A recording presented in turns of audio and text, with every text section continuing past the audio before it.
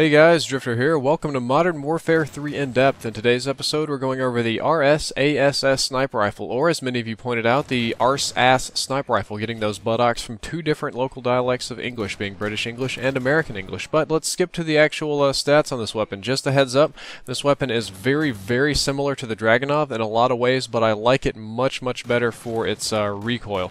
But let's get to the proper numbers. First up, it'll do 70 damage normally and 50 with a silencer. This makes it one of the several low damage sniper rifles in Modern Warfare 3.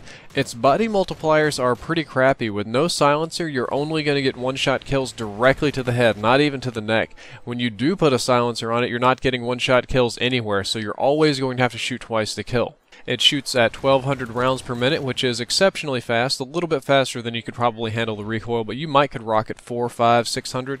With the RSASS, unfortunately, your move speed is only 80%. It's one of the slower moving sniper rifles in this game. Its ADD reload time is 2.40 seconds. It is the fastest to raise and drop at 0.9 seconds and 0.55 seconds, so changing to your pistol or putting this weapon away is very, very easy to do with the RSASS. That's one of its good features.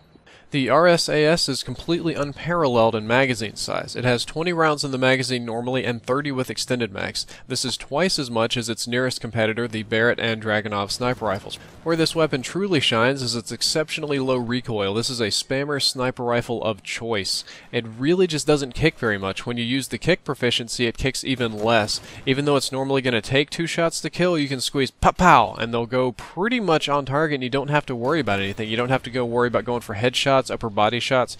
You've got 20 rounds to spare, so just poop out your bullets and they'll hit something. There are 2 ideal ways to use the RSASS sniper rifle. The first is to play hardcore team deathmatch and use a silencer and use it as a very accurate, fast-firing, one-shot kill machine. That works pretty good. Not everybody plays hardcore. As a matter of fact, not very many people play hardcore. So when you're playing in core, the ideal way to use this sniper rifle is with a silencer. The reason for that is it shoots very fast, it shoots very accurately, and with a silencer you're going to need 2 shots to kill. You're not really losing anything because even without a silencer, 99% of the time you're going to need 2 shots to kill. So putting a silencer on doesn't really change your time to kill, your shots to kill, your effective range, or anything. It keeps you off the radar and you can just keep on pumping those 20 rounds into people.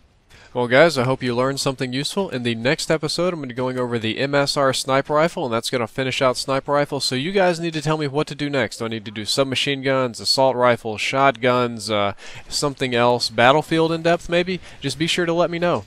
Drifter out.